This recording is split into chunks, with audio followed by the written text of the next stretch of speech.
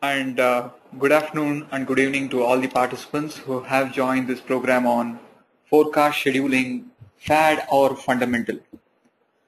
So before we quickly start on this program, okay, so I wish a warm welcome and a happy Independence Day to each one of you. So before we move on to the agenda of this program, a quick overview about what Project Management Institute does and what are the different standards and the membership and the impact it creates across the world.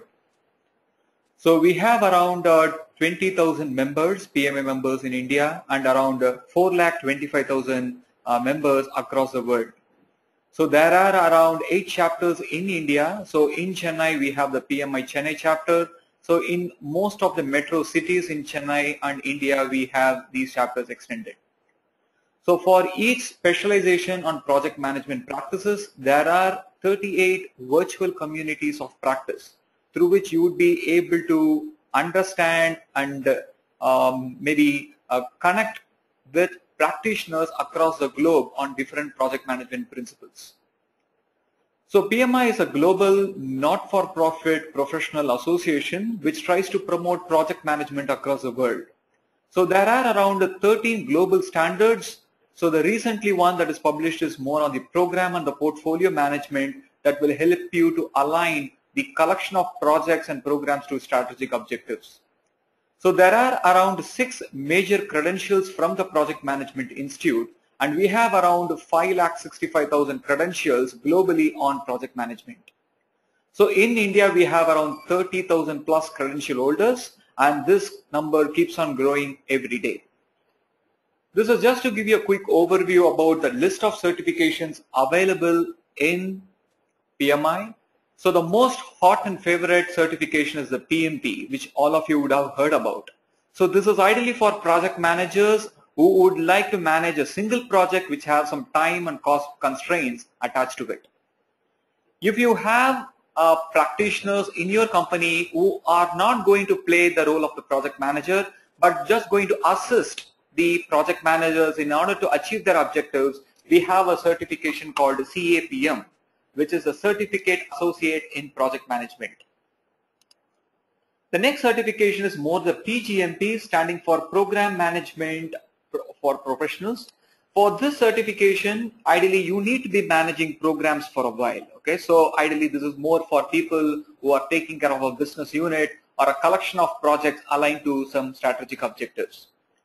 So in certain companies, mainly the construction or more in terms of automobile, where time and risk is predominantly important, there are certifications on PMI RMP and the scheduling professional also.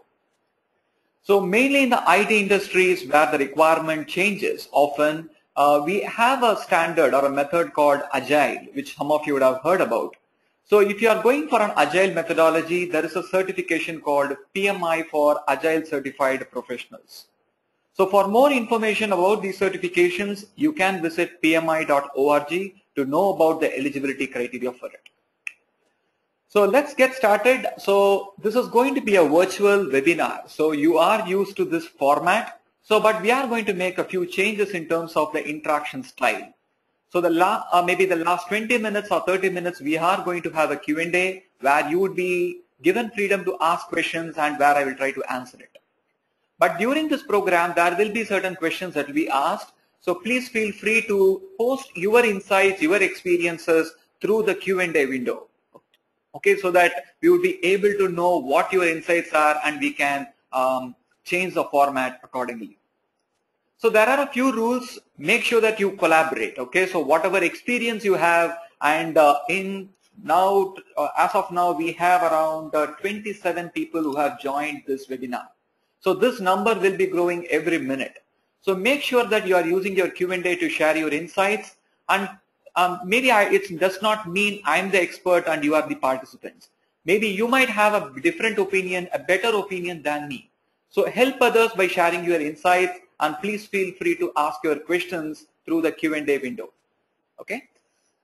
So let's look at the agenda. Okay. So this is going to be a 2-hour webinar. So I'm going to focus on 4 aspects of scheduling. Okay. And predominantly I'm going to take examples from the software industry. okay, and that's where most of the scheduling, okay, discipline is mainly followed using the scheduling tools. We are also going to look at how the different tools and techniques dictated by the project management body of knowledge can be implemented when we do scheduling. So the first pain area which we are going to focus on is to how to capture your promised days to your customer without killing your dynamic plan. The next pain area which we are going to talk about is how to upgrade your format of recording your actuals from percentage complete into other techniques that will make sure your finish date of your activities and project finish date are dynamic by itself. The third pain area which we are going to talk about, so if you are going to use certain scheduling tools, there are ways to customize a scheduling tool to give you some graphical indicators that will help you to understand where we stand with respect to your project. And finally, I'm also going to touch on how to manage agile projects using scheduling tools. Okay. So let's start with a very basic question. What is a project schedule? Okay, so I'm going to take the next 1 minute waiting for your answers. So participants, you can use your Q&A to post your questions for this term. What do we mean by a project schedule? Your time starts now, please.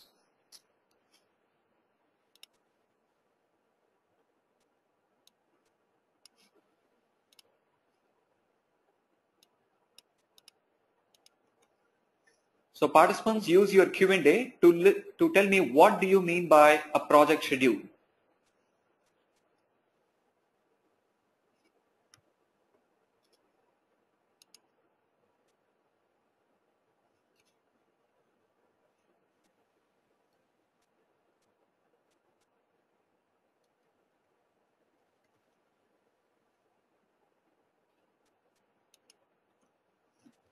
We have another 30 seconds, please.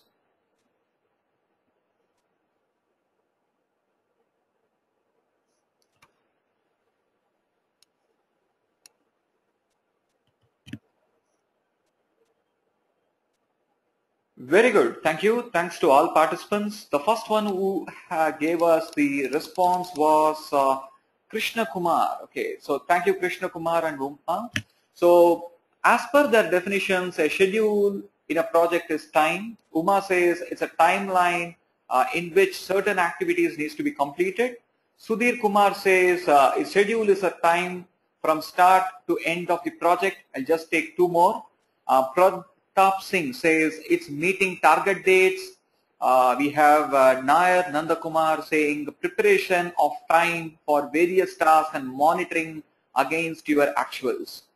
So thank you, people. So we have a very concrete definition of what a project schedule is. Now let me give you two versions of definition of a project schedule. Now let's read this question. Do you treat your project schedule as option A list of things to be done in a project with due dates, or a list of things to be done in a project with some task relationship and estimates? So if your answer is A, go to the Q&A and type in A. If your answer is B, go to the Q&A and type in B. We'll take 20 seconds for it.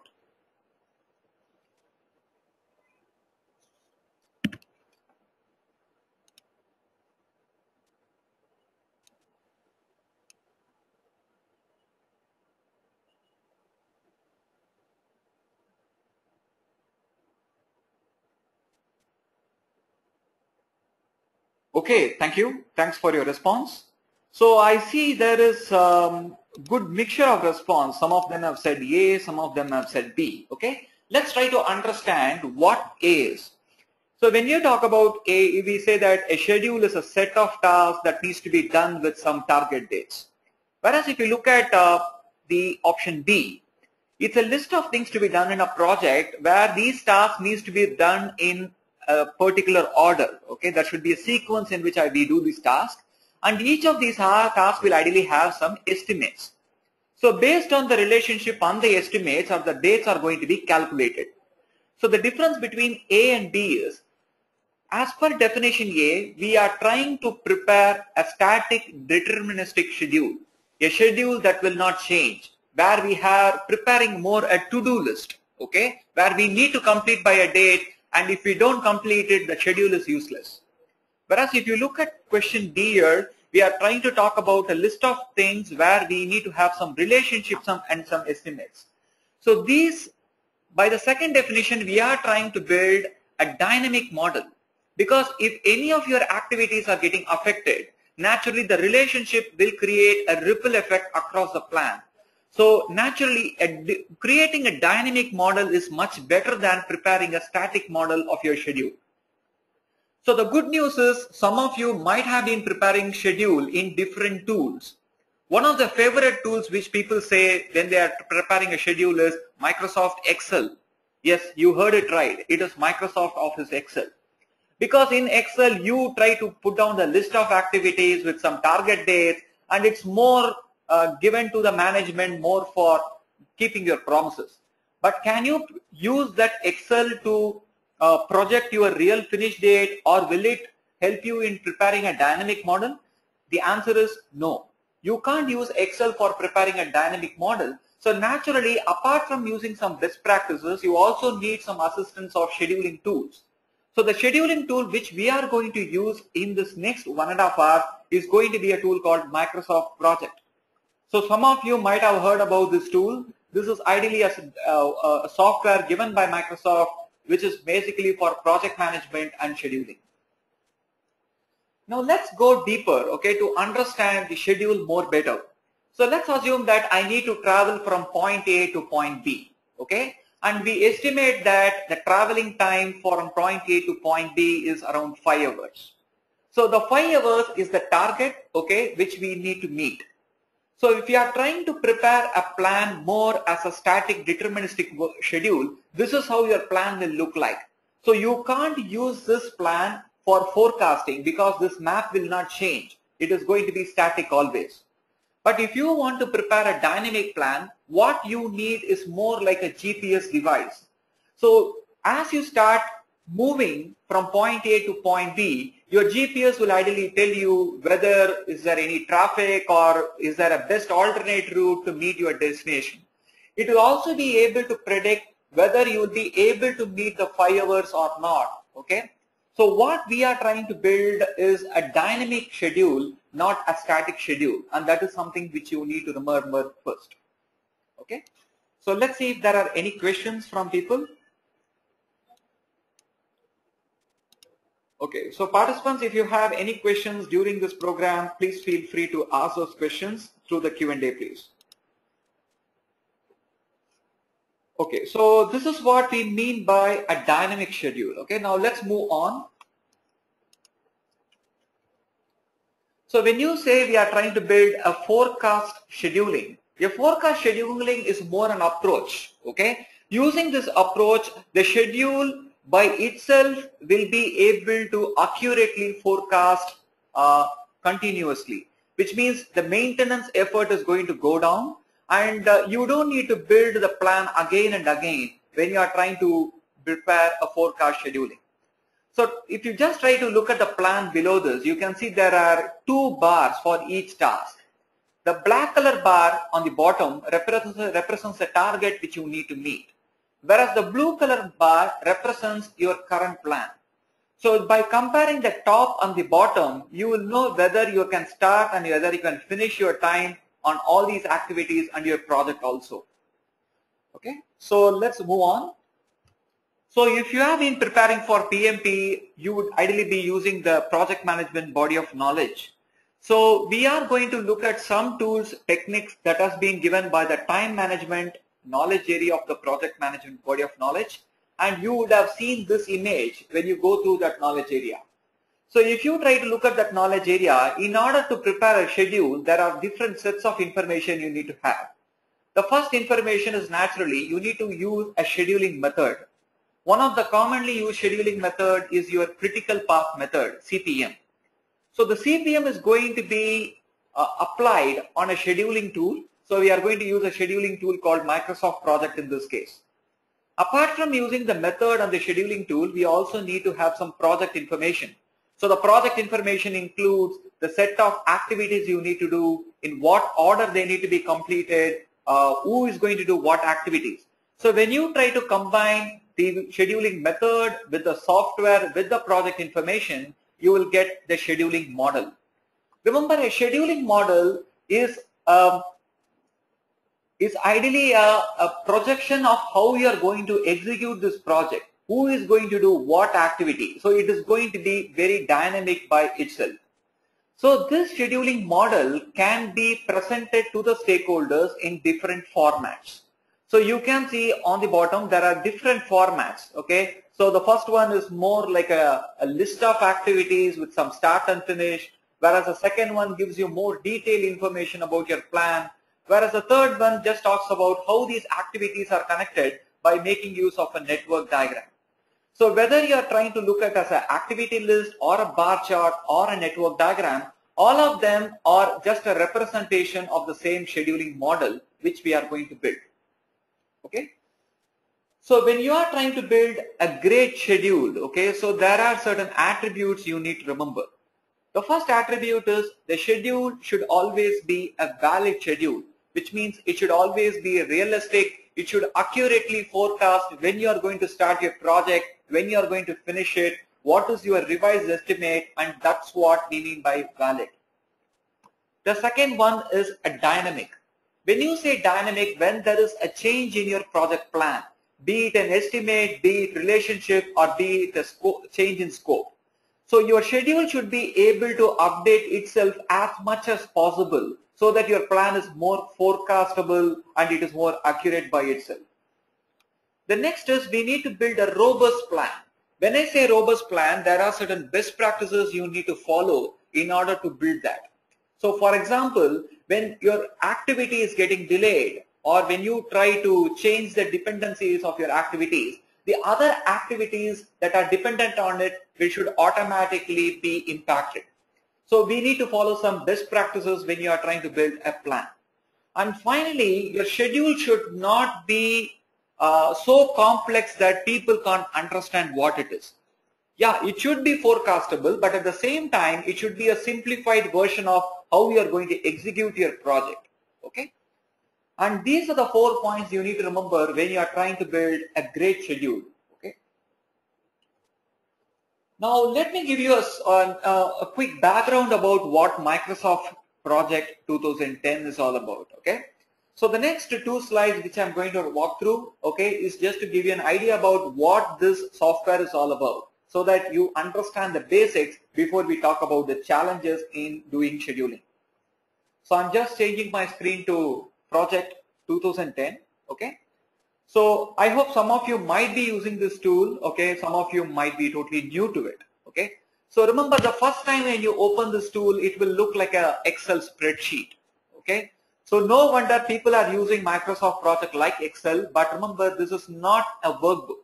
Rather, this is a planning tool that will help you to track, measure targets, and do reporting also. So first we need to get the fundamentals right. Okay, so I'm going back to my presentation. So we know that when you save any file, it is saved in a file format like MPP, where MPP stands for Microsoft Project. So I want you to think Microsoft Project is more like a database, okay, which has some 3 structures within it. The first structure is called as the task, the second one is called as the resource, and the third one is called as assignments. So the task table will mainly contain task related information. Okay. So maybe let's try to make it a bit interactive. So participants, please go to your Q&A and can you tell me what could be the columns of your task table? Please go to your Q&A and list down what would be the columns of your task table.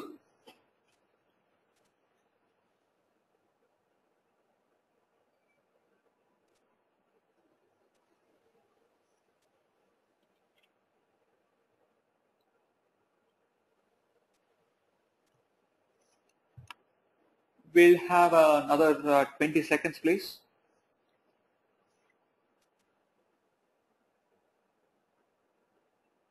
Okay, thank you participants. Very good. So let's go through one by one.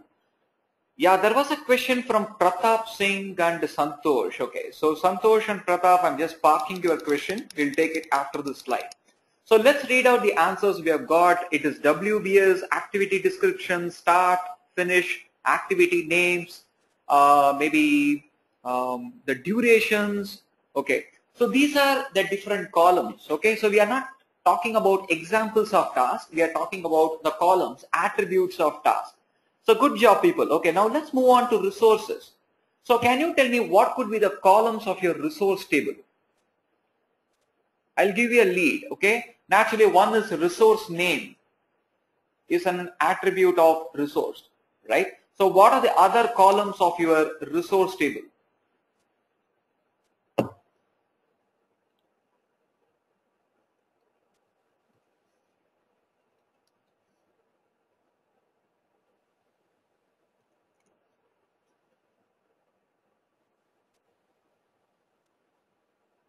We'll take another 10 seconds.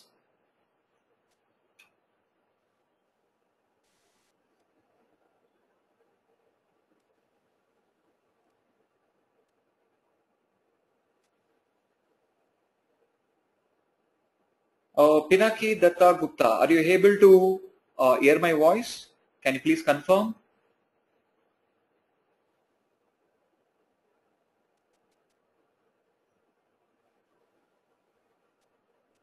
Okay, fine. So we got a list of points. Okay, I think it was an audio issue from his end. Okay, let's read through the response we have got.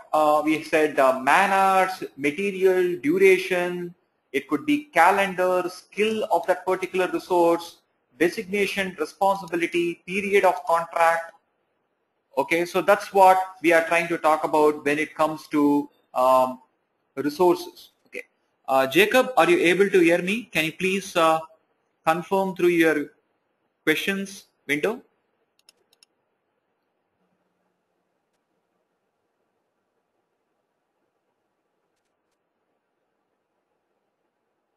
Okay, I hope that they are having audio issues. What about the other participants? You are able to hear my voice clearly? Yeah. Thank you, people. I think it might be an audio issue from end. Okay, let's proceed. So the third one is more about assignments. An assignment is nothing but it creates a relationship between the task and the resources. So if I just go back to the few slides which we talked about, okay,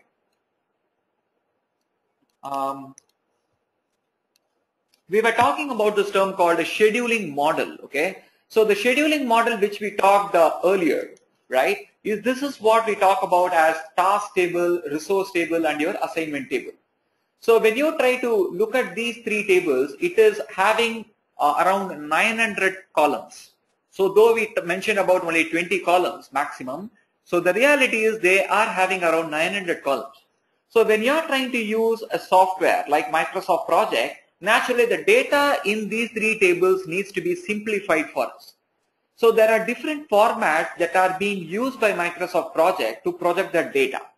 So now I'm just going back to my software just to give you an idea about the first term called views. Okay, so let me turn off my highlighting. Okay, so now you are able to see you see that your screen is divided into two parts. Towards your left you have a set of tasks with some duration estimate, start and finish. Towards your right, depending on how long each activity is taking, you can find a bar is being drawn with respect to its start date and its finish date on the side. So what you are currently seeing is what we call as a view. So you can observe, I hope you can observe on your leftmost corner, there is a name printed called Gantt chart. So Gantt chart is a view, okay, is a way of representing it. So Gantt chart mainly gives you the data more in a task list format and with bars being drawn. So I'm just going to set some dependencies. So you would have heard about this column called predecessor. So I'm just going to set some predecessors here. So please understand that I don't type in the task name, rather I need to enter the row ID here. So let's assume that after talking to the business users, I can prepare my requirements. After preparing, I can implement the requirements. Similarly, I can build my prototype after talking to the customers, and after I build the prototype, I can deliver the product, and I need to go live. So for which I implement it and I need to deliver the product. So I just say 3, 4 in this case. Okay. I think it should be 4, 3, 5 instead. Okay. So I hope you guys can find that I have set some dependencies. So depending on how these activities are linked, you can find the start and finish date is getting calculated.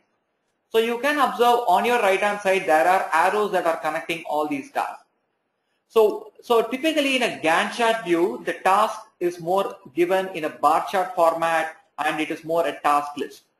So for instance, if I want to see the same data in a different format, you can find on your Microsoft project, there are different options available. Okay. So you can find there is an option available here called network diagram. Remember, network diagram is another view in Microsoft project. Okay. So let me select that. So you can find the same set of activities is given to you more like a flow chart. So you can observe after talking to the customers, you start preparing and building. After prepare, you implement. After building, you deliver. And finally, we go live. So I'm not going to too much to focus on the colors right now, but the objective is to give you an idea about what Microsoft project is and how this data is going to be given to you in different formats. Okay.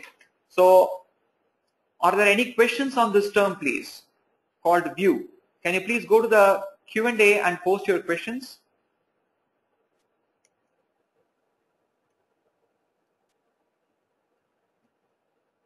Okay, so there were a few questions here. Okay, so Pratap Singh, okay, what should be the minimum and the maximum duration for an activity? Okay, we are going by, there is a thumb rule.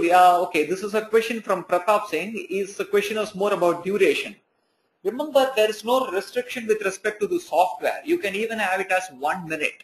Okay, but the recommended minimum days and maximum year is, okay, I would say that you can follow this rule called 1% to 10%. So I'll just open my notepad just to give you what I meant. 1% to 10% rule. What I mean by 1% and 10% here is each activity duration should be 1% of your project duration. For example, if my project duration is 3 months, that is 60 days. Okay, and naturally I can say that each activity's duration should either be half a day or it should be 5 days. Anything more than 10% or less than 1%, you will either be macro managing or micro managing your things. So this might be the recommended format for your duration. There is another one which is a question from Santosh called predecessor. Okay, Santosh, when I say predecessor, we are trying to say after what task we should start the current activity. So if you look at row number 2, after talking to the customers, we start preparing it. So on my prepare requirements, I have entered my predecessor as row number 1. Okay, and that's what we mean by predecessors. Okay, so Joy Basu, can you please provide more details about the same? So can you please elaborate your question, please? Okay, so that I can understand what your question is. Okay, Nair Nandakumar, his question was more about task mode. Okay, so I'll give you an idea about task mode right now. Okay, so that you guys can understand it. So if you look at task mode currently, you can observe that each task can have either an auto scheduled as task mode or manual scheduled as task mode. So in my current example, I have all my tasks as auto scheduled. So in an auto scheduled mode, if I change the duration of any of these activities, the successors of these activities or the dependent activities start and finish will get automatically adjusted. So if I go to the prepare the requirements, row number 2, I am revising my durations from 2 days to 3 days. So naturally its finish date will get affected and its successor will also get affected. So just closely observe this. So you can observe its finish date is getting affected and the start date and the finish date of its successor is also getting affected. Now I'm just going to change the task mode from auto to manual for my implementing the requirements. So when I have it as manual, remember Microsoft project will not automatically adjust the start date and finish date when its predecessor is getting affected. So I'm going back to my prepare the requirements. I'll change my duration from 3 days to 2 days back. So you will expect my implementation to start early. But observe now, it's only its prepares finish date is getting affected, whereas my implementation start and finish is not getting affected. The reason is because that activity's mode is manually scheduled. So if you want to fix this problem, either change the mode to auto, or you can select the current task and you can find on your task tab. Okay, we use this word called a ribbon. On the task tab, you can find there is an option called respect links. When you say respect links, the dates will get adjusted automatically. So you can find it starts only on Thursday. But the problem is not permanently solved. So if I go back to my prepare and I change it back to 3 days, okay, you see that the dates are not getting adjusted, and since there is an unrealistic start and finish, you get an alert like this, an alert indicating the dates needs to be adjusted by you. So I just need to say respect links again to fix this problem.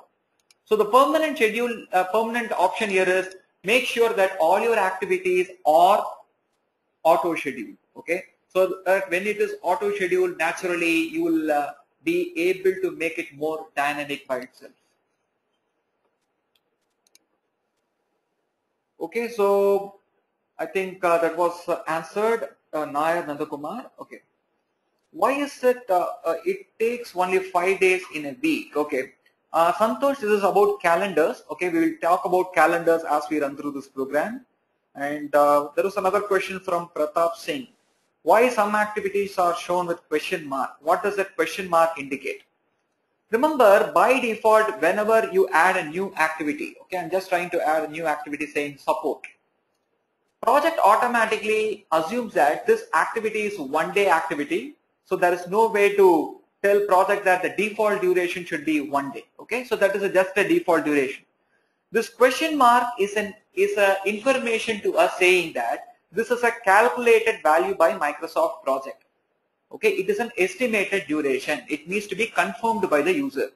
So if you are fine with this 1 day, I would recommend saying double click that particular task, and you can find there is an estimated option here. Turn off estimated, naturally this question mark will disappear. So remember, this question mark will no way affect your scheduling. So it is only for your information purpose. So I hope I have answered these questions. Okay, so now another question is how the subtask and sub-activities on the same task can be reflected. How the subtask, sub-activity under the same task can be reflected here. Okay, so I think you're talking about different phases of your project, how it can be broken down. So we will take those questions as we look at the different pain areas. Okay, so the first term which we talked about is called view. The second term which we need to talk about is called tables. Remember, on your current Gantt chart, you see there are a set of columns being displayed, right? So remember, these columns represents the start and finish and the estimates. Maybe you might want to look at the performance of these activities in terms of cost. What I have come across people using this tool is they will insert a column like a spreadsheet and they will say cost to know the cost information about the current task. So rather than adding columns, okay, I would recommend on your view tab, you have an option called tables.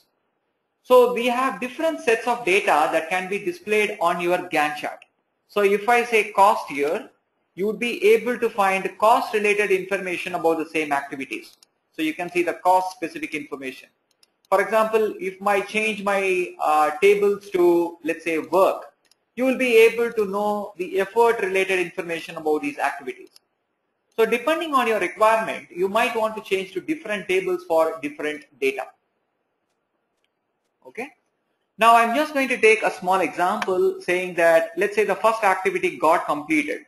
So I'm not going to look at actuals right away. So this is just to give you an idea about what we call as filters and groups.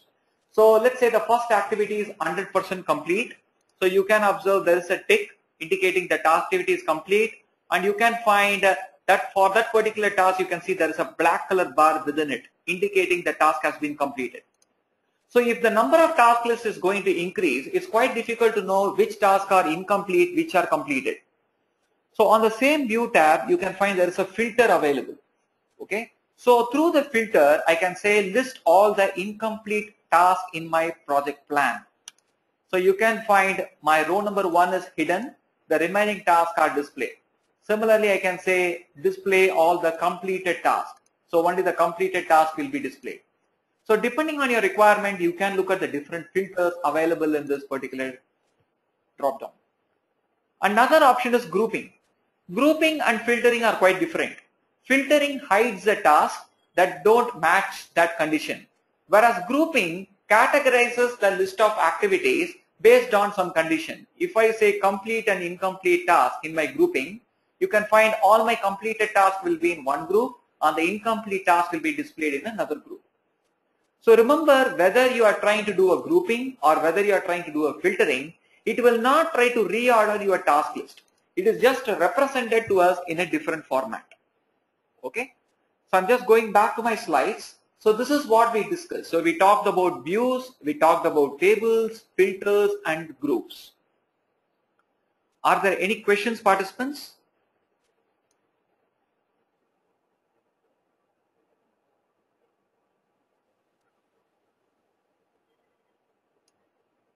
Okay.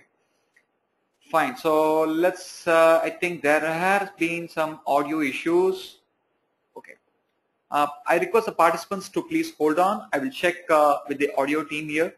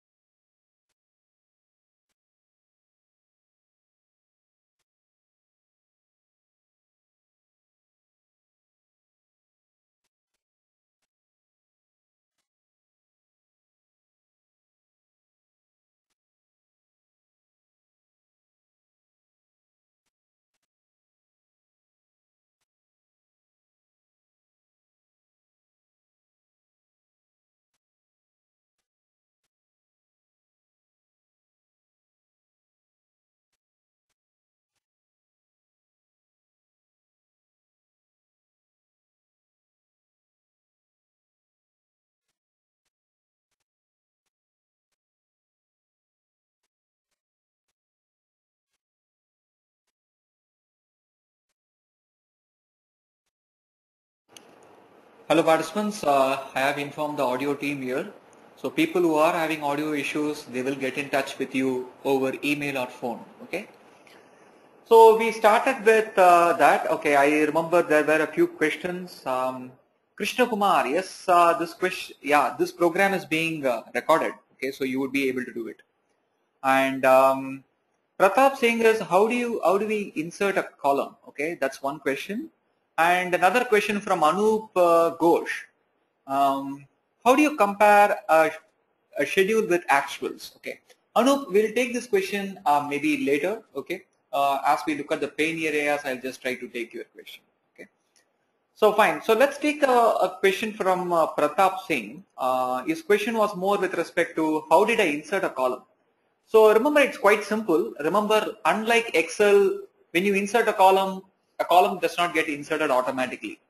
So I already told you that there are 3 tables in your NPP called task table, resource table, and the assignment table, and there are 900 columns in the table. So as you start using this tool, you might be comfortable with the purpose of different columns. So if I want to know the effort of these activities, you can add a column called work. So you need to insert it. You need to type in the field name. You can't give your own field name here because each column, each of the 900 columns are having its own purpose and you can't use it for something else. Okay. So I hope this answers the question of Pratap Singh. Okay. So let's proceed, people. Okay. So now we have talked about it. I think now we are getting into the agenda. Okay. So the first pain area we are going to talk about is how to keep your promised dates without killing your dynamic plan. We all know the purpose of preparing a plan or a schedule is to understand when we are going to complete this particular project, and we should also be able to forecast whether you can meet the timeline or not. So it should always be dynamic. So the first problem which I observe generally when they prepare a plan is people start entering the start date and finish date in those columns. Okay. So I'm just going to go back to my project plan. Okay. And I'm just going to reset some of the entries what I made earlier. So for example, let's say that I am removing some of these dependencies here. Okay, so I just removed some dependencies. So what people generally do is they will start entering dates. So rather than setting dependencies, they will start entering dates. So let's say that I'm just going to say we prepare the requirement should start on let me say 19th or 21st. So the moment you enter a date, you get that particular activity to start on that date. But the problem is when the first activity gets delayed, let's say from 2 days to let's say 4 days, you see it does not add any impact on the next activity. The reason is because when you start entering dates in either the start or the finish, project puts what we call as constraints. So I hope all of you can observe on your indicators column that there is a small tooltip that appears saying this task has a start no earlier than constraint on the entered date. Okay. So when you start entering dates, please remember it puts you constrained here. So whether the previous activity completes or not, this activity should start on a particular date.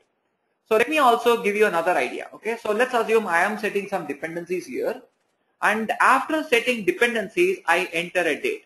I say 21st. So the moment you have a dependency and you enter date, this software will give you an alert, okay, or give you some options available. It says that preparing the requirement to this particular task, do you want me to remove this link? Or do you want to keep the link and still move it to a later date or cancel this operation?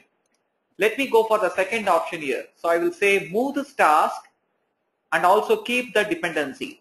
So you can find the dependency is still retained, but this particular task is starting not on 20th, but it starts only on 21st. Which means even if its predecessor is completing early, this activity can start only on or after Wednesday here. So the reason is because of the constraint what you're finding here. So what is constraint is what we need to first understand. So let me double click that particular task where I entered the date. You can find on the advanced tab, you can find there's a constraint type drop down available.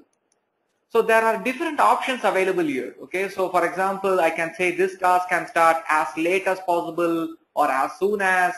Some people will even say it should start on a particular date. I would recommend don't go for must start on or must finish on.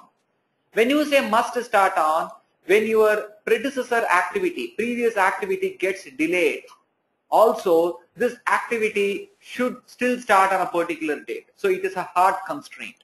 Okay. So let me change it to must start on that date. Okay. I'll say okay to it. So it will automatically give you a warning saying that don't go for must start on, try to go for other constraints. So let me go for the third option. I'm not going to change the constraint type. I will say okay.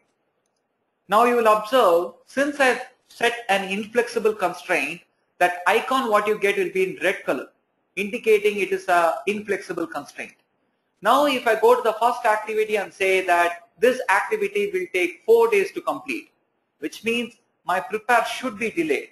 But since it is must start on, you can find your activity is not getting pushed because it is having an inflexible constraint here.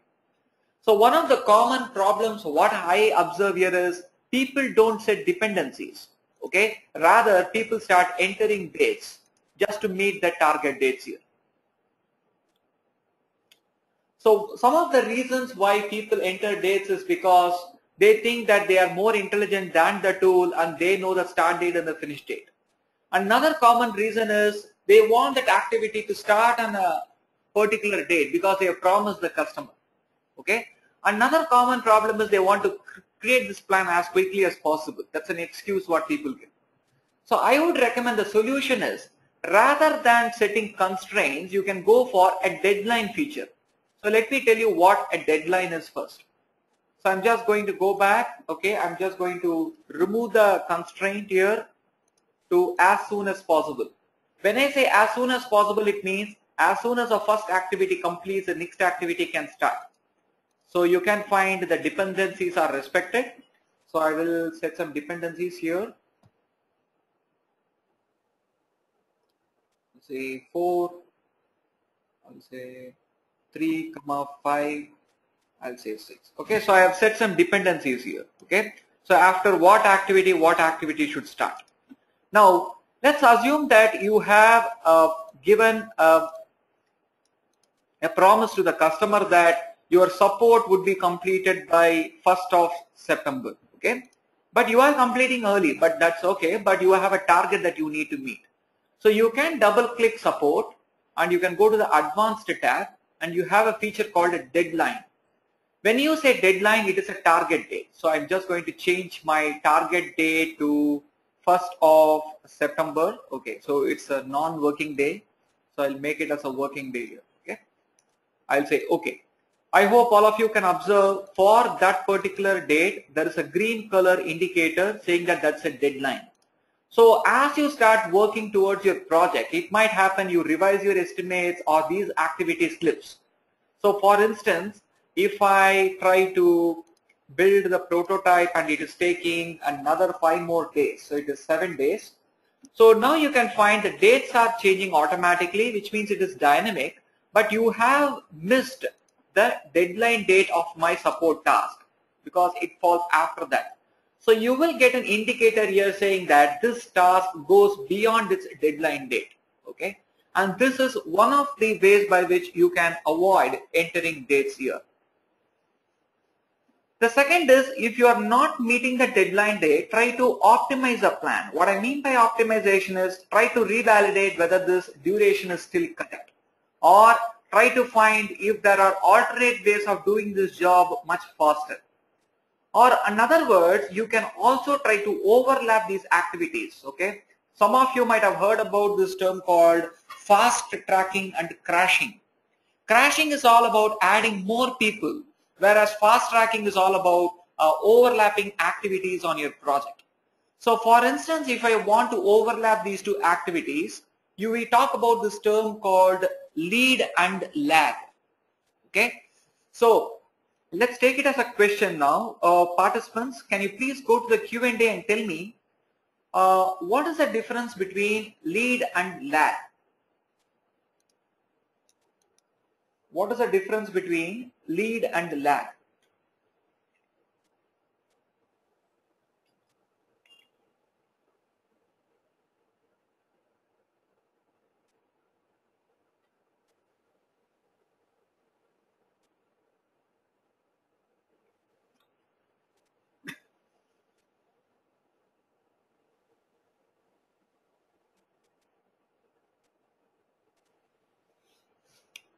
Yes, anyone else? What do we mean by lead and lag? If you are preparing for the PMP, you would have heard about this.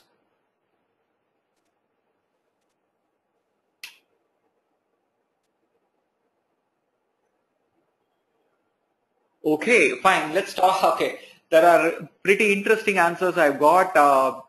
The response I got is lead is a following indicator, lag is previous. Another response is lag is behind, lead is ahead. Okay, so when you talk about lead and lag, we are not talking about in terms of the performance of your project. What we are trying to talk about in lead and lag is we are trying to overlap activities, or we are trying to have a wait time between activities. For example, between building and delivering, we can ideally say, for example, we can say that as you build, you can also deliver. So you might want to overlap this activity with this activity. So currently it is having a finish to start dependency. You can find once this activity finishes, the next activity starts. So I can double click my deliver the product. Okay. You can go to the predecessors tab. And currently we have a finish to start dependency. Building finishes, you deliver the product. Now if I go to the lag here, if I say 2 days here, if I say 2 days, which means between the finish and start, there is going to be 2 days of wait time. I hope you can see there is a 2 days of wait time. You can find my build finishes on Wednesday, whereas this starts on Monday, because Thursday and Friday is a working day and Saturday and Sunday is a holiday in this case. Now, what I mean by a lead here is the same approach. Rather than giving 2 days, I'll give minus 2 days, which means I want my product to be delivered 2 days before my build prototype finishes. So I'll say, okay. Now I hope you can see there is an overlap that has been created here. So by this way, you are able to optimize your plan so that you can finish it before your dates. Okay. So that could be another option which you can have. The third option is we can try to take a copy of your optimized plan into baseline. I remember there was a question asked by a participant saying, how do I compare my current plan with my target what we had? Remember, a baseline is only an indicator, okay? It will not have any information about your effort or cost information. So what we are going to do is we are going to assume that this deadline, even if we miss, it is okay. I'm just going to maybe adjust the deadline to a later date so that we, okay. So you might find that that indicator disappears here. Now let's assume that this optimized plan has been approved by the customer. So you need to take a snapshot of your current plan. So you would have observed that on my Gantt chart, we are looking at a set of columns which has duration, start, finish, and the predecessors. Any change I make in the start or finish or on the duration creates an effect on the other activities in a project plan. So I can say this table, which is the entry table which you are now looking at, is a dynamic table. Remember, a dynamic table cannot be made as a target. A target should ideally be a static version. So what we would do right now is we will take a baseline of your current plan. So you ideally do a baselining once the customer has approved this estimate and the start and the finish. So first, I'm just going to change my view to a view called tracking Gantt, because you would be able to understand this much better. So when you change it to tracking Gantt, you can find that some tasks are in red color, some tasks are in blue color. So remember, the red color activity decides your project start date and your project finish date, because this is the longest path in your project. If you observe the blue colored activities, it is having some amount of float time or slack time available.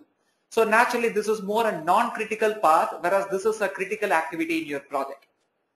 So once you have finalized your project finish date, you need to have a copy of this estimate. So what we would do right now is, I'll go to the project. You have a set baseline. So this option is going to be used to take a copy of my current estimate and preserve it somewhere else in my current file. So I'm going to do a baseline now for the entire project. I will say okay. Now you can find for all these activities, you have a target that you need to meet that is given in a black color bar, and the top bars represents your current plan.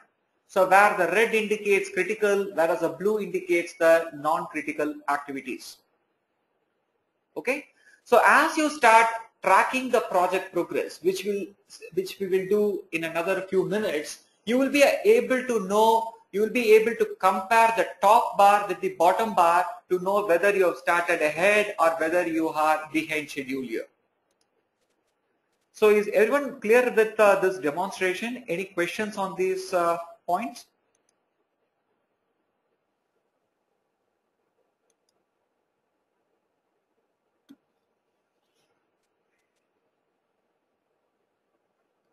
Okay, so let's see what the questions we got. Santosh Garg, okay, when deadline changes, duration should automatically change as per deadline.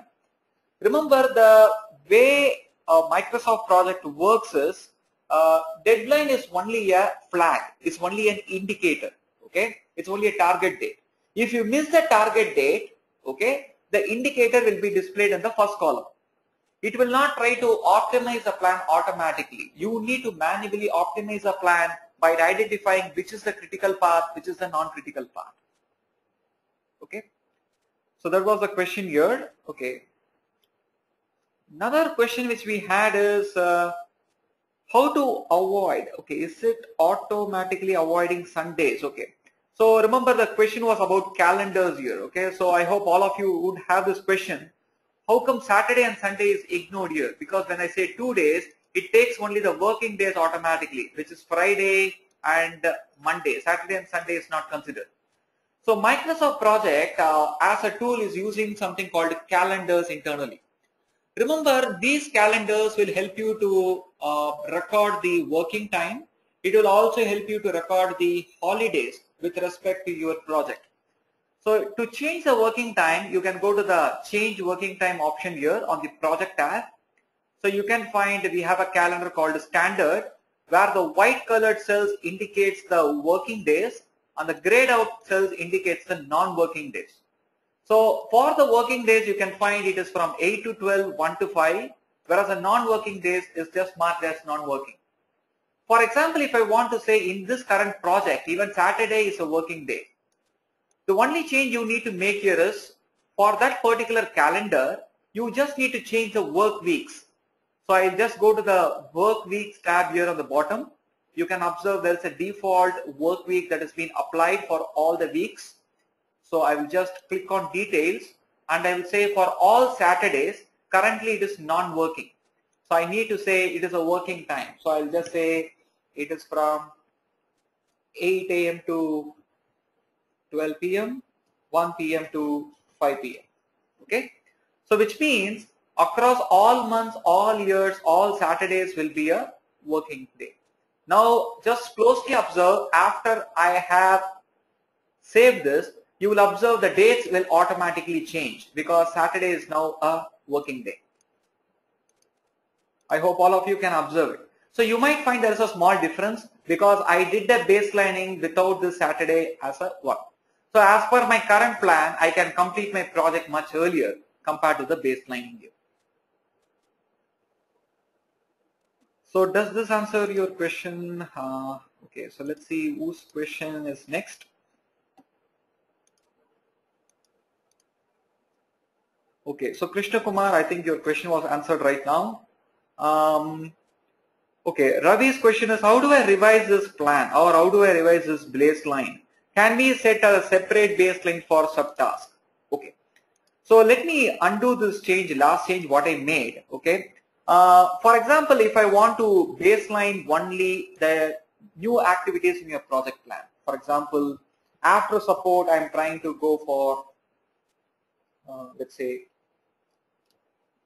a post-market analysis, okay, which is 5 days here.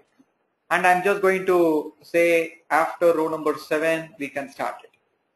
So you can observe that I have changed my project plan with this. So for example, if I want to say I want to baseline only the selected activities, you can just select those particular tasks and you can just go back to the same set baseline. But before you overwrite the new task with the existing baseline, you might want to take a backup of your baseline. Remember, it's always better to take a backup because the first baseline might have 10 tasks, the next baseline might have 20 tasks. So you might want to compare baselines at a later point in time. So I will say copy the current baseline which I have, which includes only the first 7 tasks, into another baseline called baseline 1. Remember, you can observe that there are around 11 baselines you can have in project. Though we have 11 baselines, don't conclude saying we can have 11 targets. Of the 11 baseline, only the first one baseline is the active baseline. Baseline 1 to baseline 10 is only for reference purpose. So I'll copy baseline to baseline for the entire project. So I have done a backup. Now I'm going to have only this baseline in my active. I'll say selected task. Okay. And I might want to roll up this baselines to all its previous levels. So I will say to all the summary tasks and say okay. So now you observe that your current baseline is having the baseline data for the first 7 and including the 8th. So if you want to compare the previous baseline and the current baselines, you have a view available in project. So I'll go to the view, more views here. You have a view here called multiple baselines Gantt.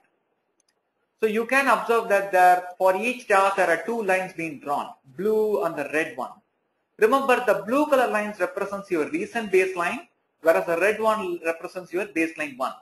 So you can observe for the last activity, it is present only in your recent baseline, but it was not there in your old baseline. Okay, so does this answer your query? Okay, so I think this answers the query of Ravi and Nayak. Okay. How to find the critical path? Okay, okay. So I'm just going back to my Gantt chart to just give you an idea about it. Remember, you don't need to, instead of saying how to identify, okay, I would recommend you don't need to identify the critical path, because project will automatically identify it for you based on which of these activities is part of the longest path. So if you observe this complete project, there are 2 paths available. So the first path is going to be the one which I am moving around. So it will include, maybe if I look at my network diagram, you can see that better. So you can observe there are 2 paths in this project. Okay, so the first path is the 1, 2, 3, 6, 7, 8. This is path 1. The second path is 1, 4, 5, 6, 7, 8. So you can find your critical path is a set of activities that have the maximum duration, whereas the other path is going to have the minimum duration. So the critical path is going to tell you the list of tasks that cannot be delayed in your project. So going back to my Gantt chart, your critical path will automatically needs to be highlighted in a different color. So if you want to show that in your Gantt chart, on your format you can turn on critical task here. Okay. And any activity that is not part of your critical path, you might want to know by how many days it can be delayed. So on the format, you can find there is an option below that called slack. Slack means the number of days a task can be delayed without affecting the project finish date. So if you observe row number 3, implementation, this task can be delayed by another 5 days without affecting the project finish date. For instance, if this activity takes more than 5 days, for example, if I revise the duration from 1 day to, let's say, 7 days, you will observe that my project finish date will get affected. Closely observe this. Okay, I have not changed it properly. So now you will observe my project finish date is getting affected. But rather than changing it to 7 days, if I just change it to 5 days, sorry, you can observe my project finish date is not getting affected because it is within the slack available only. So if you want to know the slack of those activities, you might want to turn on slack here. So that will tell you how much of slack is available on those tasks.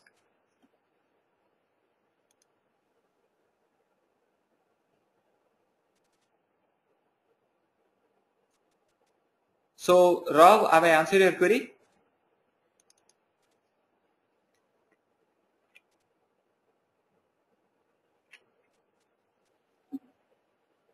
Okay, fine. So let's proceed.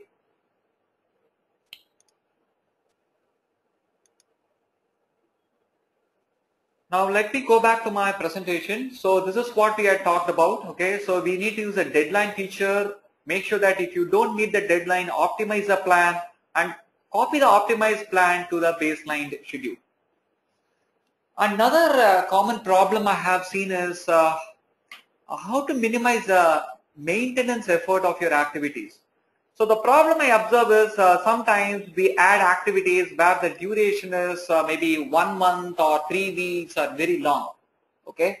So when you have an activity which is very long, it's quite difficult to track it, monitor it, and come up with a realistic estimate. One of the reasons why they have a very long activity is they might want to hide the buffer from the customers, or they don't have time to break that activity into small pieces. So the solution here is you need to create a work breakdown structure. So a work breakdown structure will help you to understand the different levels which you need to accomplish in your project.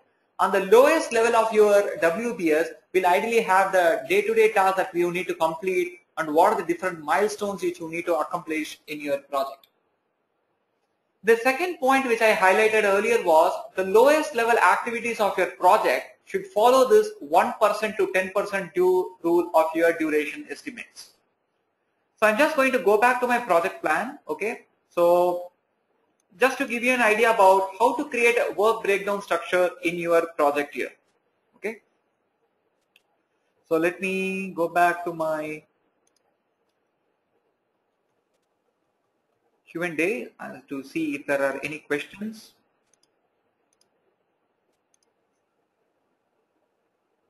Okay. Yeah, Ramakrishna, what is the difference between a deadline and a milestone? Okay, that was a good question. The next question is how to enter the percentage complete of a task. Okay, so let's take the second question from Meghna. Okay, so that's quite simple, Meghna. So if I want to say the first activity is completed, okay, so I just need to open that particular task. You can find on the general, you have something called percentage complete. Remember, I'm not trying to answer this question on if this task is taking more time than the original estimate, how do I record it? So we will try to take that in the next topic where we'll look at the different options for keeping your plan up to date. So the next question what I got is what is the difference between a milestone and a deadline? Okay. So let's assume that we have a task that after post-market analysis, we say project is completed.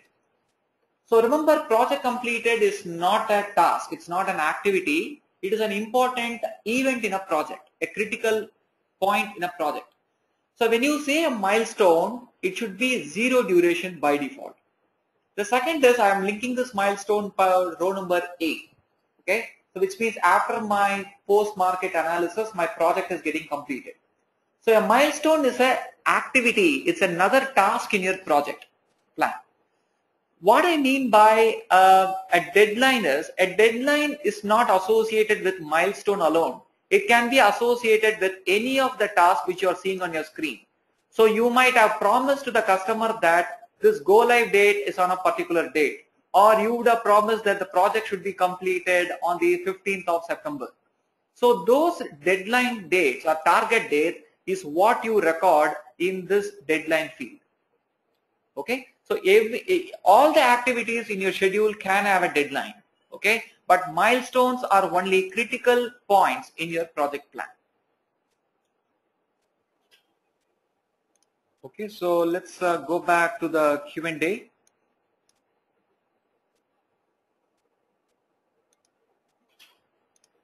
Fine, so we have talked about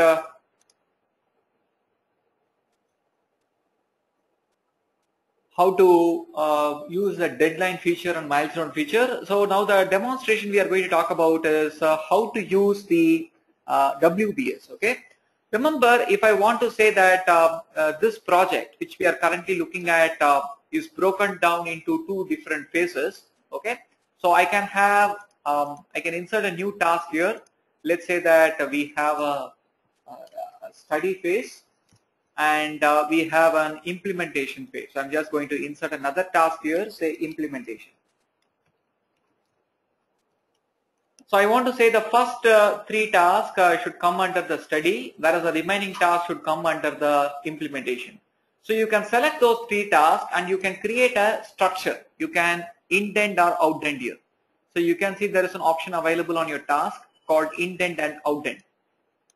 So I'm just going to select all these tasks. I'm going to push it to the right. So if you try to look at your project plan here, so you can find there are 2 different phases you have in your project. So first I would recommend that make sure that you have the different phases of your project by just having some parent activities and have some sub activities within it. The second most important point is that the dependency should be at the lowest level. Don't try to have dependencies from one phase to another phase, because it's quite difficult to track and your critical path will not be calculated properly.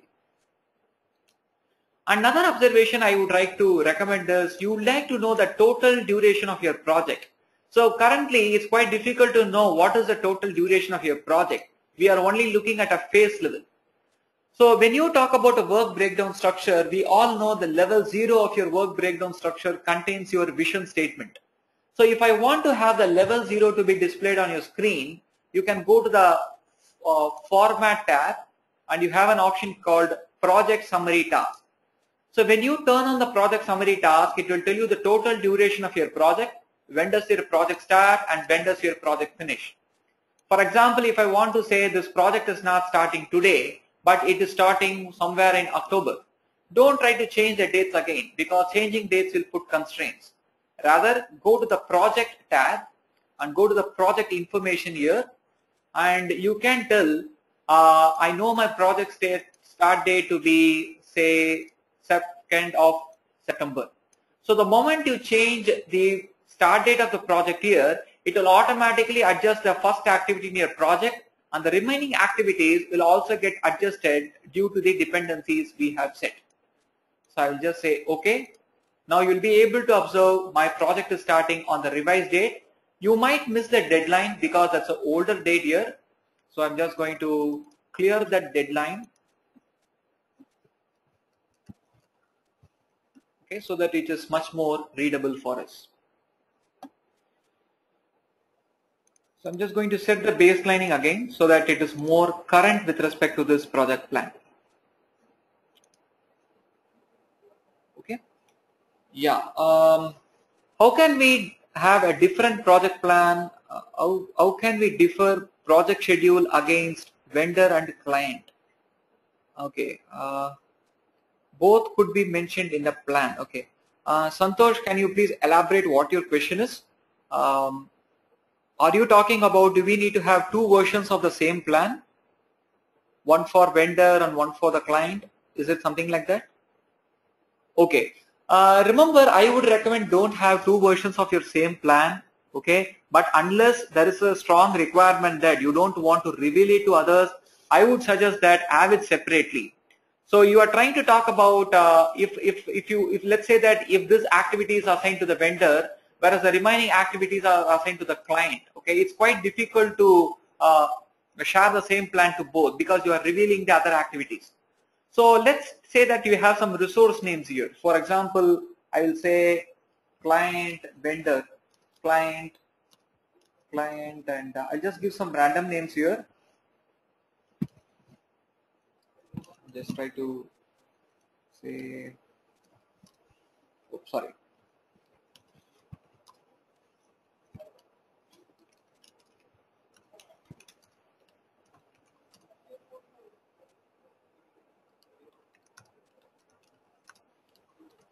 Okay, so I've just entered some task resource names for each of these activities. Okay, so for example, instead of having two versions of plan, you might want to filter these activities. You can list all the activities related to the customer. Okay, and you can just say OK to it. So you will get a list of tasks here. So for example, if I want to send a quick snapshot of this plan to the customer, you might want to use this feature called copy picture. Okay, so when you use a copy picture option, the benefit you have is you can also take a copy of the time scale that has been displayed on your right hand side. So I will say it is for screens. The rows on the screen here, I will say from 2nd of September till end of October. Okay, I'll say OK to it. So what happens is it just takes a copy of the current image, and I will just go back to maybe my Excel and just paste it. So you are able to see we have a quick look at it. So you, instead of having two different MPP files, I would recommend have the same one, try to filter it and circulate the data.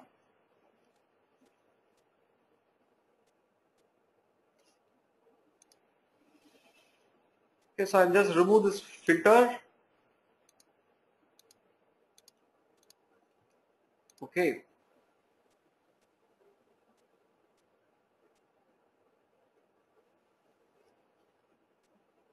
Okay, the next question is, sometimes it is not showing the critical path. Okay.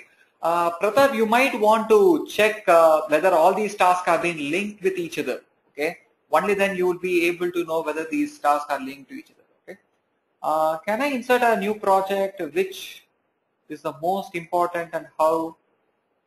Okay. I hope your question was more about taking, can I insert a project? Okay. Um, you're trying to talk about managing multiple projects. So we will try to take that question at the end of this program, okay, when we do it. So I'm just going to take a quick recap. This is what we discussed. Make sure that you have a WBS and follow this 1% to 10% rule. So when you say 1% to 10% rule, make sure that for each of the lowest level activities, the duration is at least 1% of the project duration and at most 10% of the project duration. For example, if it is a 3 months project, 1% is 0.5 days and maybe 10% should ideally be 5 days in this case. Okay, now let's take a small quiz. Okay, so participants, please use your Q&A to answer this question. So let's assume that you are preparing for your PMP exam, okay, and you need to take this exam on October 1st, and you have having another activity called studying activity. So between study and taking the exam, what dependency will you put? Will you link the finish to the start or to the start to the finish? Can you please go to your Q&A and just give your response as option A or option B?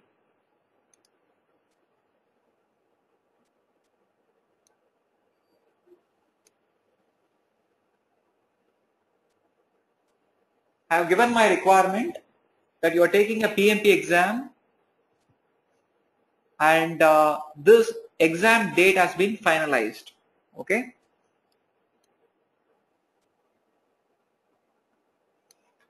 Okay, good. So we have got a good set of response. Some of them have said A, some of them have said B. Remember, if you are an A person, which means if you have not prepared for the exam properly, you might reschedule your exam to a later date. That's what this means. Because the finish is driving the start of the next activity. Whereas if you are an option B person, which means you have already finalized the start date of your exam, which is November 1st. Which means the start date of your exam is driving the finish date of your preparation. Which means you will be studying for the exam just the day before till the exam starts. So it all depends on the convenience. Okay, so I'm not trying to say which is correct here. So ask yourself which task is driving which task and accordingly try to set the dependencies. Now let's take the next one, which is more in terms of how to record your actuals and how to keep your plan up to date. Okay. So there are the common mistakes what people make when they keep that plan up to date. The point number one is they keep that plan more static. They don't record actuals, they don't revise their estimates. The second problem is they enter a lot of dates. When they enter a lot of dates in start finish, it puts constraints, there are less dependencies on it. The third common mistake what I find is they will record actual progress, but they don't learn from it. They don't learn the mistakes or the best practices, and they don't revise their forecasted estimates in this case. So how do you avoid this problem? So the first step is you need to baseline your project plan. We have already talked about how to baseline it. So you just need to go to the project set baseline option and make sure that you baseline your current project plan before you start recording your actuals. But once you have baselined your project plan, you might want to know what was the promises I gave to the customer. So I'll just go back to my project plan right now and let's say I'm baselining it again. I go to the project, set baseline, entire project, I'll say okay. So I have baselined it. Now if you want to know what is the target effort, what is the target start date and finish date, don't look at the table which you are seeing now. Remember, your entry table represents your dates as on today. So this might be totally different from what you promised to the customer. So to look at the baseline data, go to the more tables and you have an option called baseline. When you say baseline, you can find your baseline duration. Okay, so this is the total effort you promised to the customer, the baseline start and the baseline finish of these activities, and the baseline effort of this complete project also.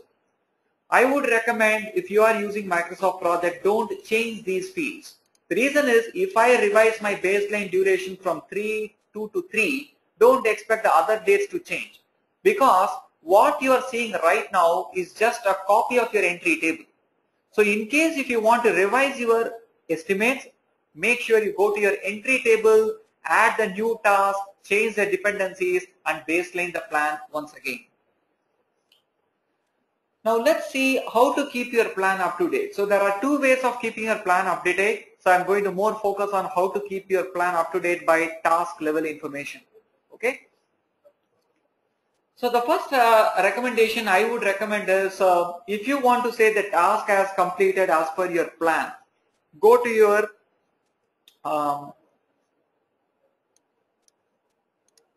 look at your Gantt chart, okay, and I would like to say this activity has been completed. So one common mistake I've seen is people come to the start and finish column and they enter date. Remember, if you revise your start and finish, you are not recording actuals, you are only revising your estimate or your forecast. If you want to record your actuals, make sure you change your tables to the tracking table here. So the tracking table is the one which is going to be used for recording your actuals. So you can find there are a few columns here called actual start, actual finish. So this has been left empty because this project is not yet started.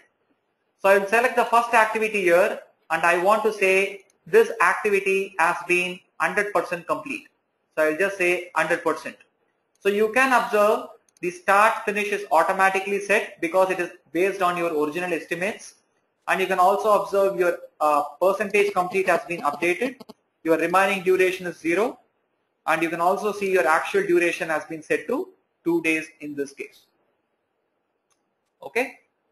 So, but here we are making an assumption that this particular activity ran as per the original plan. But it might happen that there are some activities that are running as per the plan, which means it might be completed or it might be incomplete or it might be in progress also. For which I would recommend make use of this option called mark on track. So I'll just go back to my project. Okay, and I'm just going to change it to days, okay, so that you can understand it better. So now I'm going to assume that today's date is 11th of September, which means as on that date you have collected the work done by your team members and you're going to record it. So I'll go to the project tab and you can find there is a status date option available. By default the status date is today's date, so I'm going to change it to, let's say, 10th of September. Okay. Don't expect any changes to happen on your screen because that is only a reference date. It would be better if we have some line referring that particular date. So I will go to the format and you can have an option called grid lines. Okay, so I'm just going to add a grid line here on that date. So you can find this is the status date. On this date, I'm going to record my actuals. So let's take maybe an activity here, building prototype.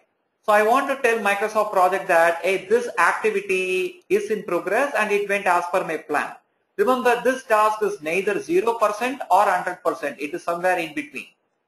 Now, I can use this option called mark on track. When you say mark on track, it automatically looks at the status date and it updates the percentage complete and its actual and remaining duration. Another option which I would recommend is there might be certain activities in your project that might be maybe 50% complete, but the remaining work of that particular task can start only on or after the status date.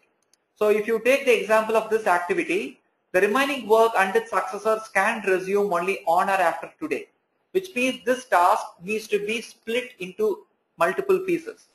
So I will select that particular task and say, I'll go to the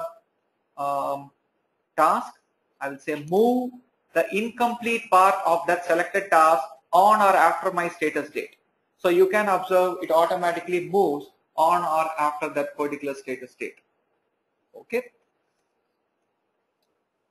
So similarly, if I want to say that an activity is taking longer or shorter, or an activity is starting early or late, you can always change the remaining duration, or you can always change the actual start or the actual finish of these activities. Now the question which all of you might have is, yes, we have recorded the actuals, but how do I compare the baseline what we had with the plan what I have currently? So currently, if you look at it, we have seen three tables. The first table is what we have been working on is the entry table.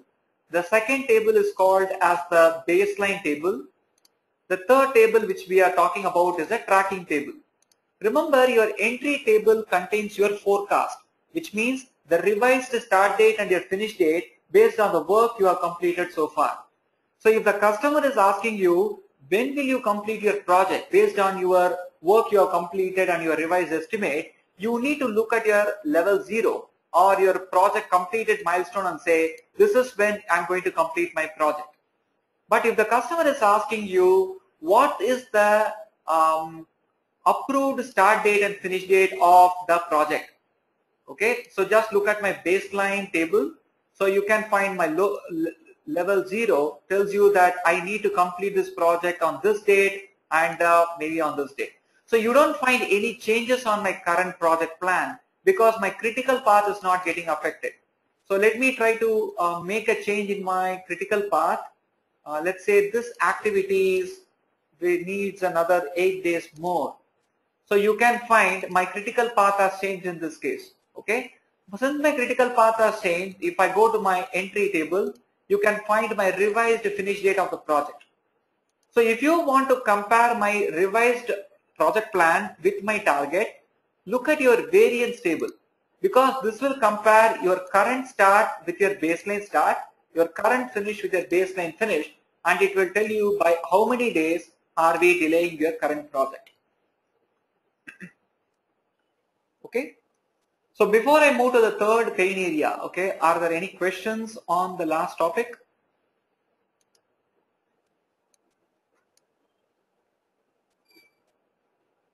Okay, Pratap Singh's question is, can we add more activities after setting the baseline? Pratap, you can certainly do it. You can add more activities, you can revise your estimates. But the question is, do you need to add these activities to the baseline or not? If it needs to be added to the baseline, it is assumed that they are approved by the customer. So you can add it even after baselining it. Okay. Okay, so Santosh says you mentioned client, PM, vendor in the resource name. These are not resources, but level of monitors. Okay, remember I'm not talking about resources in this current topic, but the name what I've used there is just to give you an idea about if I have many people working in a project, okay, you can record resource information. Okay, if we get a different chance, maybe I'll just try to talk more about resources and how to optimize at a later point in time. Okay, I think this answers your question. Okay, now let's proceed. The next pain area or the benefit which we need to look at when we are trying to prepare a dynamic plan is we need to use some graphical indicators to help you to understand what is the level of progress we have made in the project. We might want to have maybe our own custom fields when it comes to building a project plan. So in Microsoft Project, there are something called custom fields. Okay, maybe if you are preparing for your PMP exam, you might have heard about this term called activity attributes. So these activity attributes are mainly the different columns of your tables, like task table, resource table, and your assignments table. So apart from the standard columns given by the scheduling model, you might want to have some additional information for each activity, each resource, and each assignment also. So in Microsoft Project, there are different custom fields available. Remember, when I say custom fields, it's not new fields you are adding to the MPP. They are existing fields like cost 1 to cost 10, text 1 to text 30, but these columns are not used by Microsoft Project. You can rename these columns, you can write formulas on these columns, and you can use it the way you want. So I might try to take a look at some of these um, fields here, and I'll show you how it can be customized. Maybe let me start with text 1. We all know text 1 can have only characters and alphabets. Okay, so I'm just going to go back. So let me change my table to the entry table. Okay, so remember, I am going to insert a column here, which is a custom field. So I'll say insert column. I will type in text.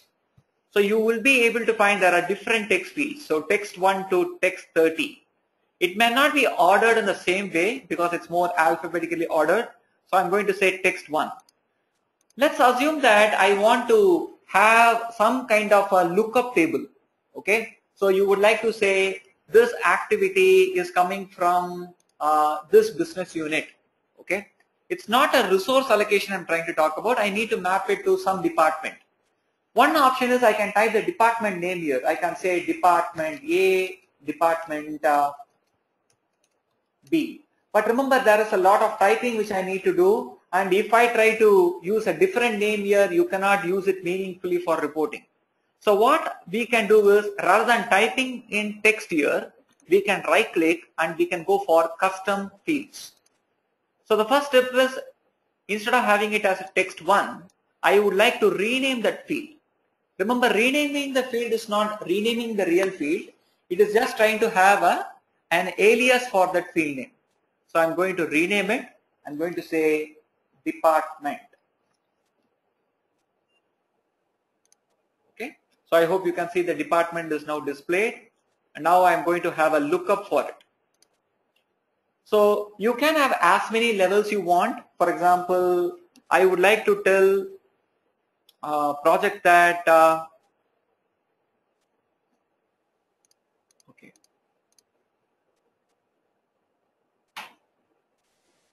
okay, so I would like to have different levels here. Maybe let's say we have a finance and we have administration.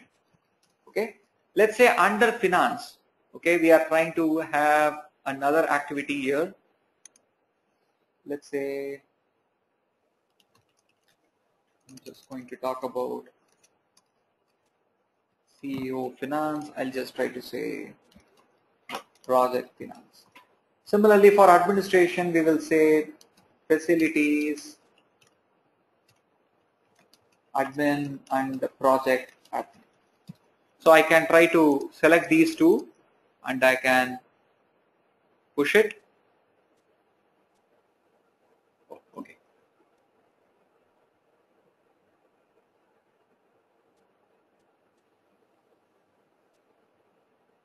Okay. So you are having a set of values here and I'm just going to say okay to it. Now let me say okay. Oh, sorry. Let me recreate it. It's a software issue from my end.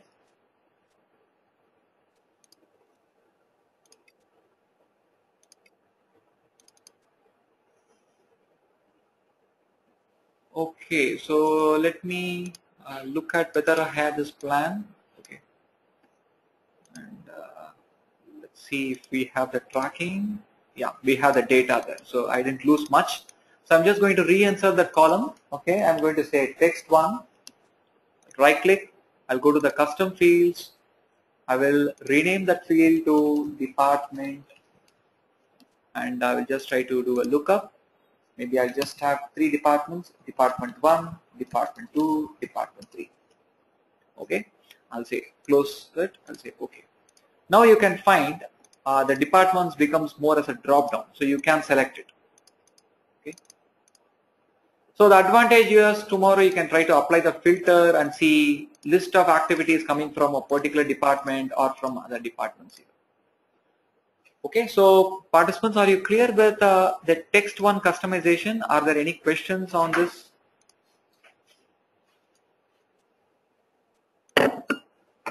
Okay.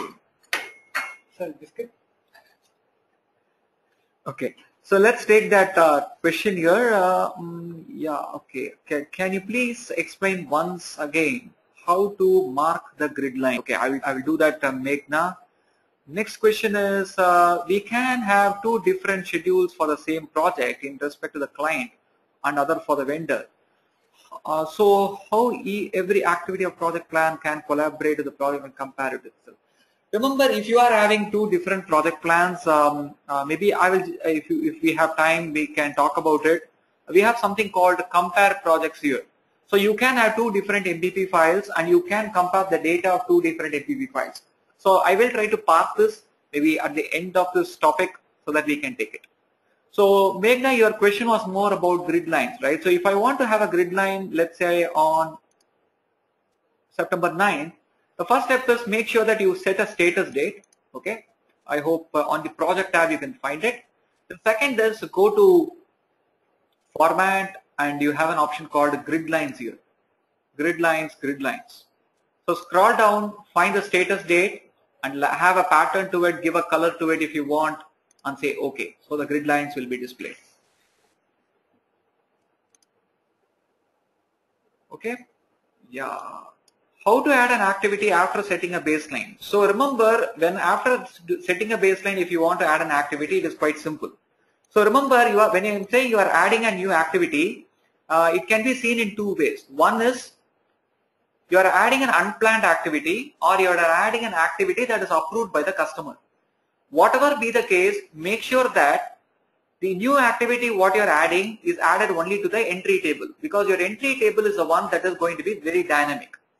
So let's say that after my project completion, you need to do one more activity. Okay, I'll just say one more task. Okay, and this task is going to take 3 days and I'm going to set some dependencies to it. I'll say 11. So for example, if this task is not approved by the customer, but this is something you are trying to add it here.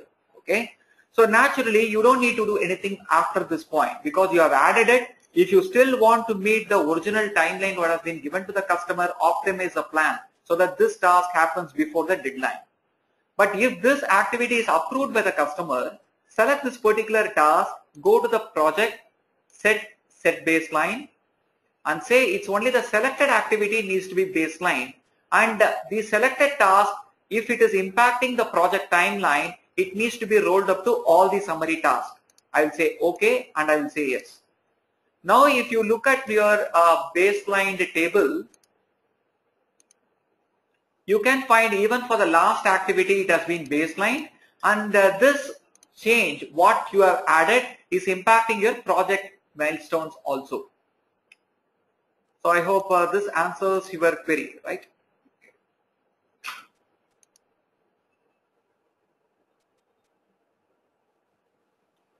Okay, fine. So let's move on.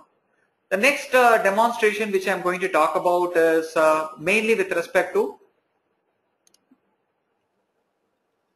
another custom fields where you can have some graphical indicators. Okay, so I'm just going to go back to my variance table here. We all know a variance table will give you with respect to the start, current start and the baseline start, whether you are ahead or behind. So a positive value means that you are slipping, maybe a negative value means you have started ahead of time. Let's make an assumption that this particular activity, maybe the prepare started 1 day early. Okay, so you can observe towards your right, this activity started 1 day early. So if I go to the variance table, you can find that task is starting 1 day early. Maybe the other activities are either starting on the same date or late. You might want to have some kind of an indicator. Okay, graphical indicators are quite useful because for the senior management or for the customer you need to report it. So like adding a text field, you can insert a column. Since we are trying to compare dates, I will say duration 1. Duration 1 is a custom field. So I'm going to right click, I'll go to the custom fields here. Rather than doing a lookup, I'm going to write a formula.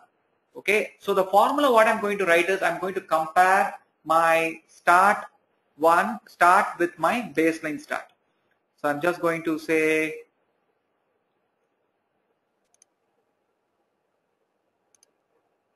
date. Okay, I'm going to do a date div. Okay, I'm going to compare two dates. So this is a function available there. So I'm going to say start needs to be compared with baseline start year. Okay, and let me rename it.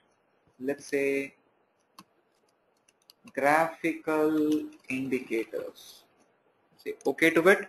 I'll say okay. Now you might find it gives you the same value. Okay, so I'm trying to compare it. So maybe the way in which I subtracted might be different, but you are able to see the result here. So if you have a 1 day year, we can assume that it should be green. If it is 0, it should be orange. If it is minus, it should be red. So I'll go back to the same custom fields and I'm going to say values to display. I can have a graphical indicators here. I'll say if it equals 0, if it is greater than 0, if it is less than 0. So if it is 0, maybe I'll say yellow. If it is greater than 0, I might say red. If it is less than 0, I might say green. Okay, I'll say okay to it. So now you can find some graphical indicators being displayed. So though I have mixed the colors here, but you might know now that you can use graphical indicators and writing formulas for customizing this. Now let's see if there are any questions. Okay. So how do I assign cost to each one of them? Okay, so we will take that as the last one.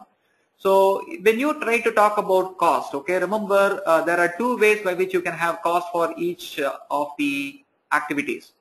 So I'll just go to the table called cost table. Currently, we don't have any cost in this current project, okay, because I've not added any task specific cost and I don't have any resources here, resource specific cost. Let's assume that for the first two activities, there is a couple of resources which I need to add.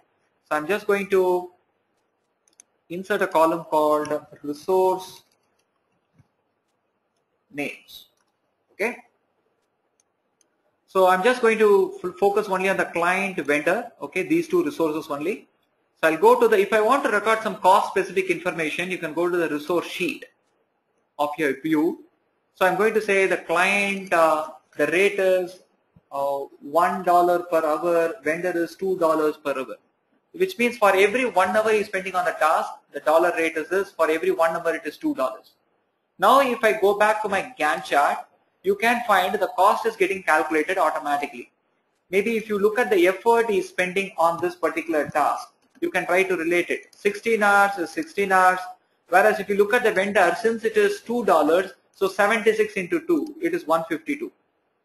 But if there are certain fixed costs you would like to have for each activity, maybe a travel cost or some ad hoc cost you want to have for each task, you can go to the fixed cost and say maybe the fixed cost for this is 50, which means that that will get added to your total cost for this. Okay. Now you can see the cost is getting accumulated at an activity level. But if I want to see some kind of a workflow or a cash flow saying how the cost is getting added to your project, okay, there are a few reports which you might want to look at. So you can go to the project. You have something called a visual reports and reports here. So I will just go to the visual reports to give you an idea about it. So I will select one report called a cash flow report. Okay, so I'll say cash flow, I will say in days, I'll say view.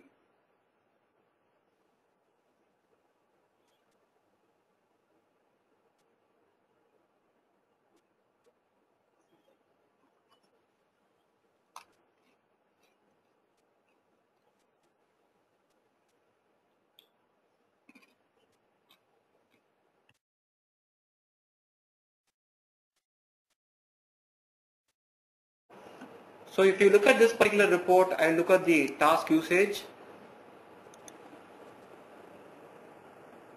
I will collapse it till days. So you will be able to see what is the cost. Okay, so since you don't see much cost information for the beginning days, you don't do it, but you can look at the chart here. So this is how the cost is getting accumulated, and this is how the cash flow is happening in your project.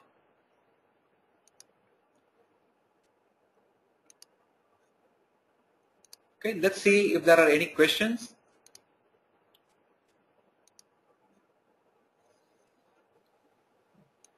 Okay, so we don't have much. Okay. Okay, now let's quickly go back to my slides. So we were just talking about how to use the custom fields here. Okay, so through which you can have a lookup or you can have some graphical indicators. Now, the last pain area which we are going to talk about is very specific to Agile. Okay, people who may not be following Agile methodology may not be able to use the features what I'm going to demonstrate. So just to give you a conceptual idea about what Agile is, Agile ideally looks at adding value to the customer, okay, by giving them a workable product as quickly as possible, where the customer is always given a freedom to change their requirements. So the scope of the project is always going to change every day, every week, and every month. So the project team as well as the customer are going to work as one single team in order to add value to themselves. So there are a few terms which you guys need to understand when you are going to look at Agile or Scrum process. So as you know that we have a customer who is having a set of requirements that he gives. Each of these requirements are generally called as a stories when it comes to Scrum. And the customer will ideally prioritize a list of stories, okay, and he will put it in what we call as a backlog here. So from the backlog, we are going to select the best ones that can be completed in a sprint. A sprint is nothing but like a phase, or it is an iteration. As per the Scrum or Agile process, each sprint should ideally be on a duration of 2 to 4 weeks. So within 2 to 4 weeks, we will take a set of stories from the backlog and we will give ownership of each story to each team member who can complete that particular work. So at the end of each sprint, okay, it may not be that all the stories are completed. Any incomplete or unstarted stories will go back to the product backlog and it will be reprioritized and will go back to it. So it's more an iterative way of doing the project. So we are going to look at how we can use Microsoft Project for Agile methodologies, okay? So these slides are available to you offline, so you might want to run through it, but I will give you a demonstration of how that can be done. So I can close this current project, okay? So I'll just open a new project plan. So we will start with a product backlog, okay? So I will say this is my backlog. So the product backlog is nothing but a list of items that needs to be completed in my project, okay? It does not mean all the things in my product backlog will be completed in next week. It might happen next week or next month or next year also.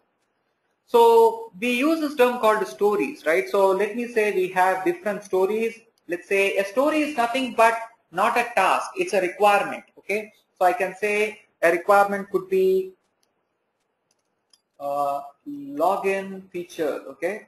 I will say report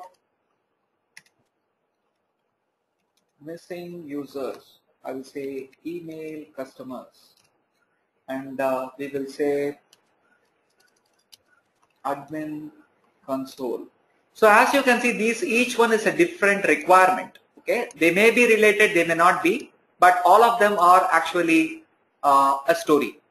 So what I'm going to do is I need to tell that the backlog cannot start on a particular date. So I'm just going to keep a future date here. For example, somewhere in December is when this backlog is going to do it. So I've just changed it. So the benefit you have is when you try to change the start and finish, you can find your task mode is automatically manually scheduled because you have entered some dates for it. For the leaf level activities, I will make it as auto scheduled because I am going to enter some duration for it. When it comes to Scrum or Agile, we use this word called story points. Story points are nothing but a relative ranking which you have for each story in your project.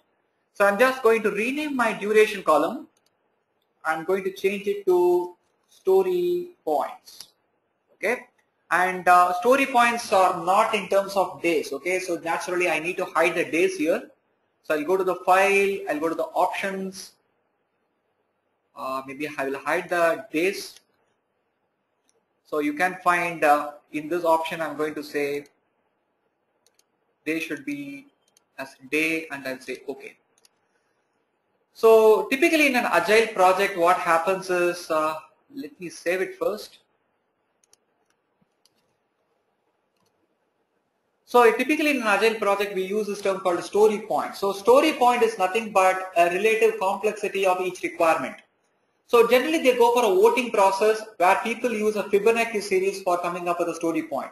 So maybe the general values for story points will be 1, 2, 3, 2 plus 3, 5, 5 plus 3, 8. So that's how they ideally have a story point here. So I'm just going to give some random story points here. So let's say 1 day, 3 days, 2 days, maybe 5 days here. Okay. So don't worry about these alerts because it's only a backlog. Now let's say the customer is telling you that there should be 2 sprints in this project. So I'm going to say there is a September sprint and I will say October sprint. And the first sprint should be in 2 weeks and the next sprint should be in 1 week. So this is something that is already agreed by the customer and he can't change this timeline. So I will say this sprint should start in the first week of September and this sprint should start in the first week of October. Okay. So remember I just created 2 task names now. So now the customer might say that the login feature should be done in the first sprint. So I drag it and move it. Maybe the reporting should be done in the next sprint. So I'm just going to outline it. So I'm just going to push it to the right. Sorry.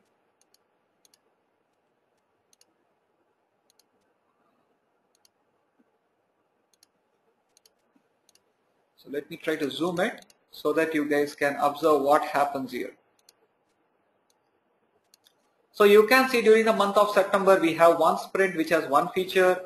So naturally when you try to drag, let's say, email customers to the September sprint, you can find the dates automatically get adjusted because it is an auto scheduled activity. That is the first point you need to remember. The second point is it might be that the story which you are trying to move from a backlog or from sprint to sprint. For example, this sprint, this story is around, let's say it is around 10 story points. Okay. Now if I try to move this to the October sprint, you will find you will be completing your email customer story only on 14th of October. But as per the customer, he has a deadline saying that it should be completed on 7th. So now you need to negotiate with the customer and find whether the sprint's duration can be changed or whether it needs to be pushed back to the product backlog or not. Okay.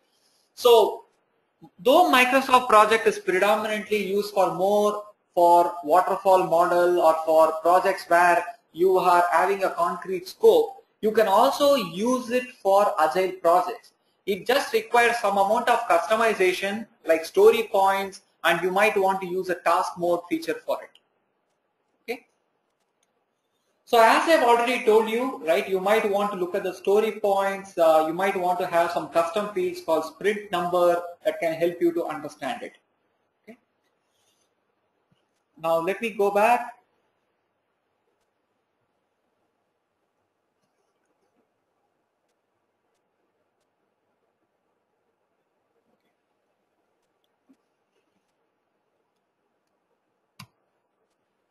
Okay. So before I conclude, if you have any questions, I request you to please post those questions on your Q&A so that we can take it now.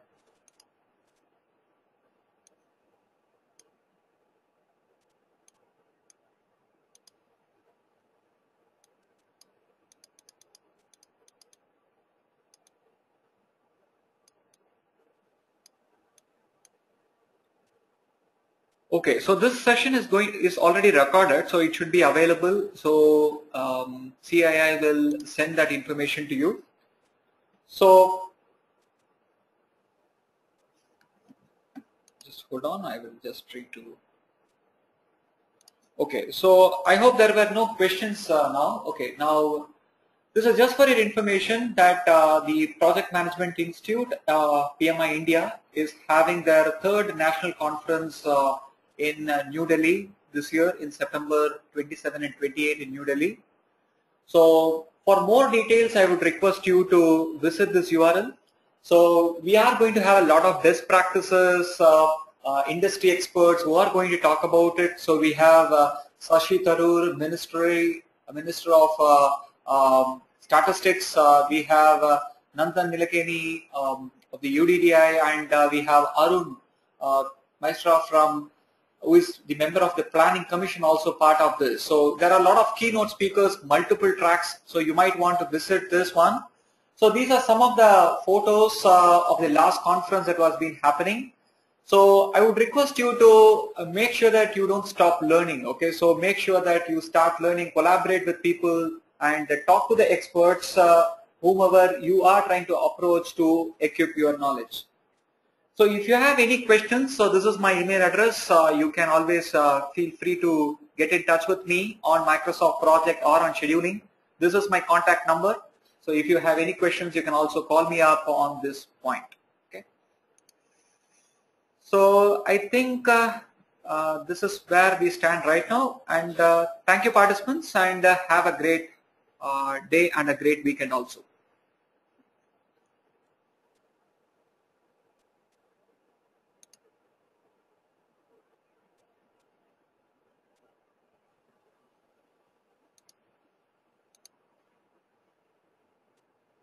Thank you, Vikas. Thank you, Uma.